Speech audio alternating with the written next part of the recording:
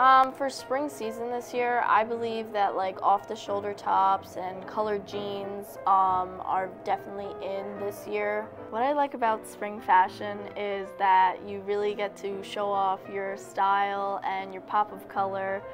In the winter, it's mostly about like boots and browns and darks, and with spring you can do every color in the world and you can dress it up, dress it down, and I don't know, the spring weather really gets you in the mood to pick out a great outfit.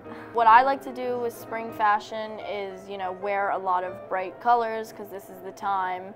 Winter is no longer with us, the dark colors are out and the bright colors are in. My style for spring is really preppy. I like to shop at J. Crew in the spring. Definitely like to go to Lilly Pulitzer, get those patterned shorts, and basically like just be as colorful as possible. Basically, my advice for spring fashion would be for people who are struggling to pick out an outfit is wear whatever you would like to wear. It's your clothing that represents who you are, so good luck finding your outfit for this year's spring fashion.